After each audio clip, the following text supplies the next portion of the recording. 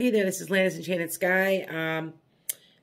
People have been calling me the spiritual fairy godmother, so I kind of laughed when I saw it. So people have been calling me that. So this is your daily reading for 12/2/2021. Please hit like and subscribe for a chance to win a free reading, hypnosis, whatever I do. I just gave a free reading to somebody the other day.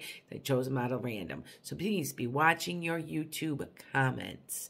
Okay, for today is a wonderful thing because you're going to be celebrating and you're going to be doing the happy dance because you're getting something happening that's going to be an extremely fortunate thing, or you're going to hear about it or something, but something positive is happening with this Wheel of Fortune.